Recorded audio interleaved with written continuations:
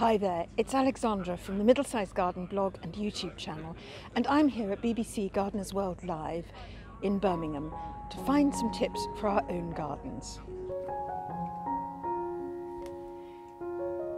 There are a number of really beautiful ideas for your garden at this year's BBC Gardeners World Live.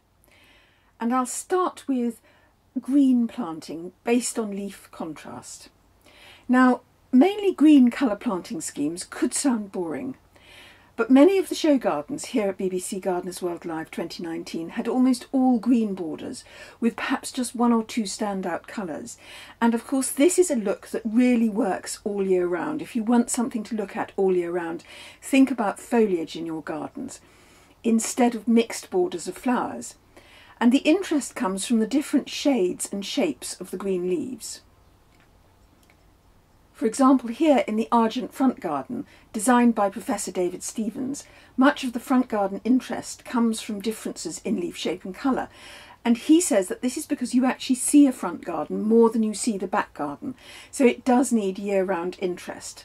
Although, of course, not all leaves will be there all year round, but it just gives you a structure that is very attractive.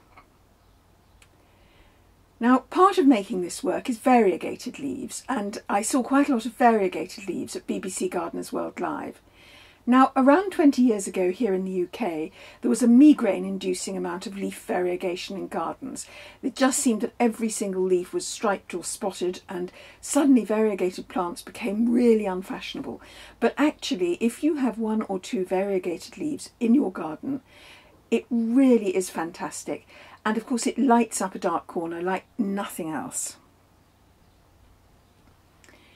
There's a lot of naturalistic planting around, and I think one of the trends I thought I might bring into my garden, although I think I might have to persuade my other half that it's a good idea, is not to trim or trim your edges of your lawn. But that's the message that the designer of the Canals and River Trust, Chris Myers, thought that people could take away from the Canals and River Trust garden.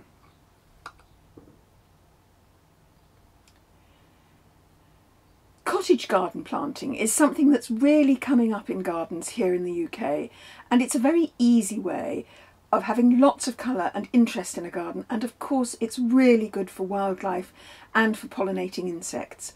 So where the show gardens at BBC Gardeners World Live were not all green, they had a really cottage garden feel, and that's a lively mix of plants and flowers. It's not worrying too much about what the heights are, not really worrying about the colours, just getting different shapes and colours of flowers to attract pollinators. And cottage garden planting also means that you can mix vegetables and flowers in the same bed. And the dahlia garden, designed by John Wheatley, mixed dahlias with vegetables really in a very attractive way. Another look that is really beautiful in gardens at the moment is the idea of combining a garden with a certain amount of industrial or urban reclamation. It's as if nature is just reclaiming its own landscape, and it's quite a romantic look. And think about having grasses that grow to quite a height, and self-seeded plants in crevices, and garden furniture made of reclaimed bits and pieces. The Highline Garden, based on New York's Highline Public Garden and designed by Dan Ryan, was a very good example of this. It was one of those very green planting gardens with very naturalistic planting and grasses that were growing up high, and it used cork and steel for a fire pit and other reclaimed materials to make a bench, and you just had the feeling that this was a garden that had been carved out of some little bit of either industrial or urban landscape. I also loved the Revelation Garden, which was designed by Mike Baldwin, and it was designed as a number of gardens that you walk from one to the other. It had lots of ideas in it, but particularly I enjoyed this huge pair of gates with wilderness planting behind them. It's as if there'd been a great house there which has vanished, leaving only its walls and gates behind, a very secret garden feel.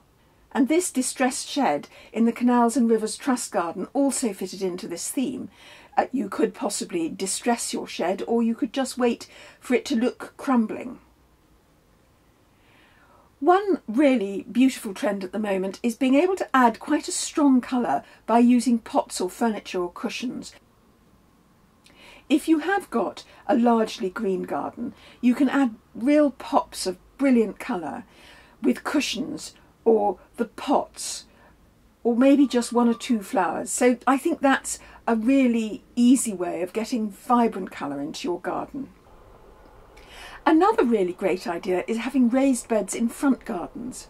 Professor David Stevens designed the 2 front gardens for the Young Landscapers Award competition at BBC Gardeners World Live. 2 teams then executed his briefs.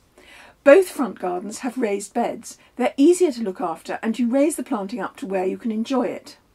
And it also occurs to me that raised beds will be a good substitute for a fence or a hedge. They delineate your area clearly and they stop people wandering across your patch, but they are more colourful and more interesting than a fence.